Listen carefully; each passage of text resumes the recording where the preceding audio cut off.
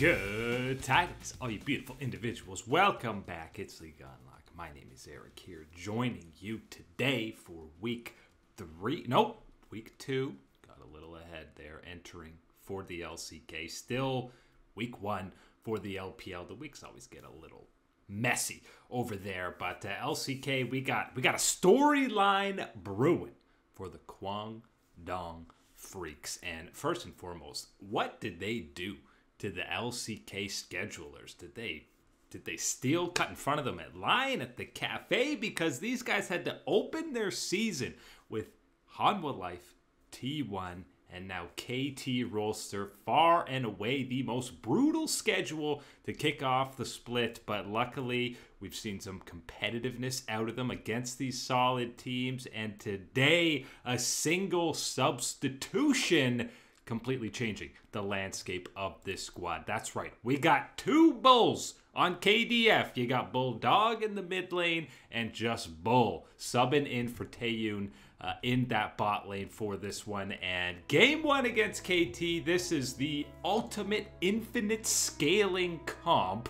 with Beryl rocking the orange support alongside Senna for Deft. And of course, this game did end up going well into the late game. Not only do you have these infinite scaling champions, but you've also got an Infernal Soul. So you have Cinders on top of the endlessly scaling Senna support items Ornn items, that is, out of Beryl in the bot lane. The Ornn support is actually absolutely disgusting. He was so tanky in this game, and Deft, eventually his range and damage just became so absolutely out of control. Piosik was having fun on the Vi and a lot of this, just driving around on the Rift Herald. The Udyr is completely unkillable, also with some ornaments of his own.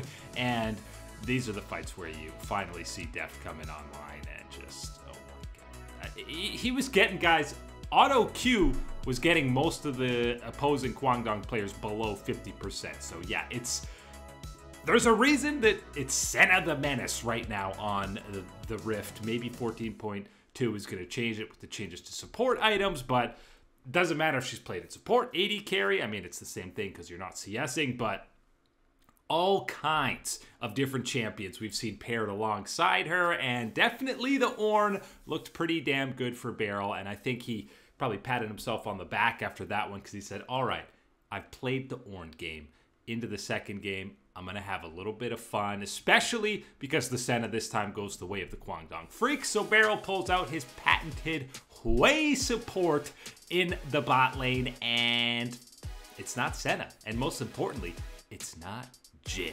How many times are Mark and I flaming Jhin picks across all major regions? But man, Bull subbing in, and he's making it look clean. He was actually doing damage against an Udyr of all champions. He was able to pop off on. Dudu was looking clean on the Rumble, and Guangdong just moving as a unit, especially in these team fights, just straight up outplaying KT Rolster as, again, you see Dudu and Rumble picks on the day in the LCK were absolutely terrorizing. There's a reason he's getting nerfed in 14.2 as Bulldog comes in to clean up a final kill, but that was basically the game from there. The clean ace out of Guangdong. They're able to snowball that one. Bull ends up finishing with double-digit kills on the Jhin and actually doing ludicrous amounts of damage, and he must have felt like his wrists were warmed up after that one, because as Guangdong forces that third game, we finally get a match that does not have Senna on the Rift, which means we get some fun bot lanes, like a little Pyke Draven out of KT, or the Renata Kalista, which I know is pretty meta, but the way Bull's playing Kalista, that ain't meta whatsoever, as they get the bailout for Andal. He's going to survive. Beryl will eventually not be able to chase him out. This bot lane was snowballing to new heights. We're going to ignore the whiffed flash there. I feel like he wanted to flash forward to get the rent, but we'll ignore it. Look at poor little Deft coming back to lane and just getting camped. I mean, he doesn't even need to burn anything. He tries to ulti, but he's dead before it even happens. And look at this, 10 minutes, more action, a 4-0 and 1 Kalista already for Bull as Def does cash in. But my guy's 1-3 already at this point as Bull is just dancing around, killing everybody. This is looking like late game Kalista at 10 minutes. He's even going under turret. And if you watch this guy's camera throughout the entire series, he is having a fun time. He's just happy to be on the LCK stage, even though he doesn't get to pull the spears out and get a kill there. BDD was keeping KT in this game with some clean Azir shuffles. The sidestep there, if you saw it on the Corki, at a Bulldog dodging the Pike ulti, but it's a good engage to kind of keep KT alive, but it was still Kwangdong in control, and look at how hard they go to kill your boy Bull on Kalista, but he pops out with the cleanse and is able to dance around. BDD can't do much, and look, it's the Corki Bulldog, the evolved form of Bull, is here to clean this one up. 5 kills. Actually, no, Beryl does survive here on the Pike. 4 kills going over to Bull. He doesn't even end up going down. Another game where he's racking up double-digit kills. Look at those Corki missiles with the Hex Tech Soul. 50% of 2 different champions' health bars. It doesn't matter if there's a nice shuffle out of BDD because this game is done and dusted. Kwangdong Freaks able to pick up their first win on the season in stylish fashion against KT. Roll Circle, of course, were undefeated up to this point. Spicy picks across the board out of Beryl, but the story's all about Bull in that bot lane. I can't imagine that we're going to be seeing Taeyun back in this starting lineup, nor should we, if this is the level that we're going to be getting out of Bull, because again, double-digit kills or 9 kills in the second game, 10 on that Jhin, and just the confidence he was playing in, and it seemed like it leveled up the rest of Kwangdong because they said, this guy's a psycho, and we got belief in him. You probably haven't heard of Bull before. I can't really say that I had up to this point, but a little bit of research. This guy has been in the Challenger League for 3 years. Since 2020, he's played on 5 different Challenger squads, so no wonder he was so excited to finally get the call up to be playing on that big stage. He's been waiting a long time, and he looks like he's absolutely ready for it. Going 1-2 for Kwangdong after that insane schedule is a big win for them. They got to be feeling great and have confidence at an all-time high. Probably not quite as high as Hanwha Life. Even though they've had a much easier schedule, they continued their absolute onslaught against the bottom of the table in the LCK. Business as usual for the boys. Hey, look, it's more Senna this time for FearX, but him and Execute, head and Execute not be able, I don't know why he's hooking back in to instantly get popped by Viper, but I mean, it's a low kill game. It's not a huge gold lead for Hanwha. FearX feels like they got to do something desperate, so they end up opting into an Infernal Soul for Baron trade, and it's a heavily contested trade at that over the Baron. They do eventually end up being able to lock it down. Willer on the Viego secures it with the Smite, but they end up losing a couple of guys, and it didn't really even snowball into very much, and Peanut on the Poppy was a treat to watch. There's another Corki missile absolutely exploding. Corki seems like the hard counter for Senna just because he can 2-shot her with turrets as Perfect comes in on the Udyr, and this is where FearX or Fox completely lose their mind. You got people flashing and chasing after an Udyr.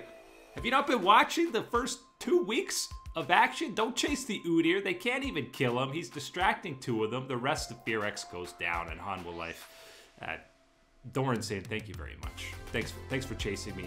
Now you're all dead, and it goes game 1 into Hanwha Life's pockets. And I mean, FearX, I haven't felt great about them through 2 series, but seeing them match up against a top 5 team is a bit of a different animal, as Zeka picked up the MVP in the first one. He gets Tristana in game 2, and this is just a smooth, clean, calm, cool, collected 2v2 out of him and Peanut, who gets another game of tank duty, this time the Maokai, and Doran is going to completely whiff on the equalizer, but it doesn't matter because Hanwha Life's just that clean, and they're also already up 3k gold at 14 minutes as they scrap around the Rift Herald. Viper gets to have a bit of a field day that he finally flashes over. Closer can't even clean him up. By the time this Azir is there, great, you killed Doran, but the Rift Herald 4 kills, goes over to Hanwha Life, and that is more than enough to snowball this game out of control, as we're going to see a beautiful, absolutely beautiful takeover of the Rift Herald. Tokyo Drift out of Peanut. He's not actually going baited closer. He was just going to the turret, and then he actually forces the ulti on him. They don't kill him, but some stylish stuff there. And Doran found himself a little bit of redemption. Look at him flashing under turret.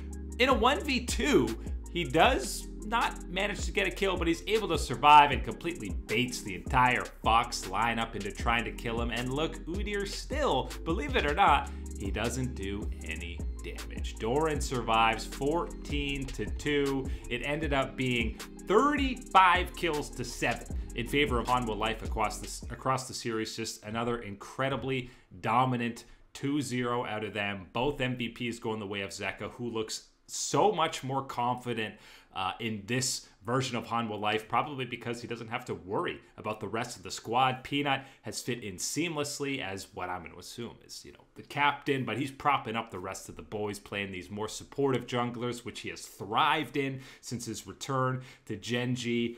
3-0, perfect 6-0 game score for Hanwha Life so far, and the gap between the top 5 and the LCK only continues to get even deeper. LPL action, we got Ninjas in Pajamas making their season debut, and you might say, why are we covering a NIP series?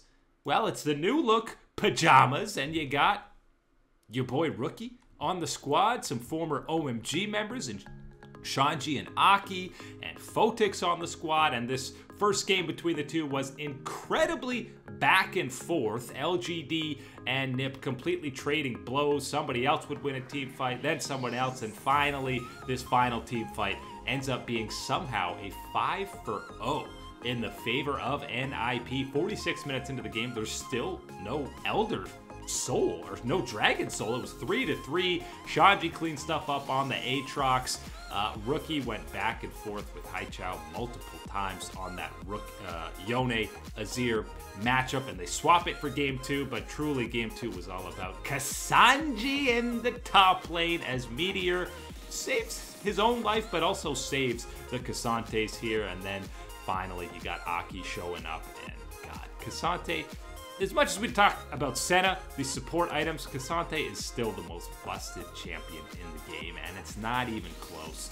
Sanji survives there, and I mean, once a Kasante gets ahead like that, even though the game looks close in terms of gold, the beautiful engage there, or disengage by Haiche going the other way, but the Kasante's too fed. Rookie didn't have a great day, great series opener on the Rift, but Shanji did. Photic was pretty clean. LGD were expecting to be a not near the top of the table squad in the LPL, but nonetheless, it's a 2-0 for NIP, who, if Rookie can get some of the form that he had early on in 2023 with Top Esports, this could potentially be a team that makes a little bit of a dark horse run in the LPL. Still waiting for a lot of the big boys to debut in China. We haven't seen LNG. We haven't seen JDG. We haven't seen Weibo. A lot of them get going tomorrow or over the weekend, but still just slowly getting our exposure to these new look squads in the LPL. Lots more action. Big boys in the LCK. To close out the week, we'll go through that all and preview what's going on to be the final week of round 1 in action in the LEC, and of course week 2 in North America. But that is it today for League Unlocked. My name is Eric. You guys are beautiful as always. Stay the way that you are, and we will catch you on that flippity flip.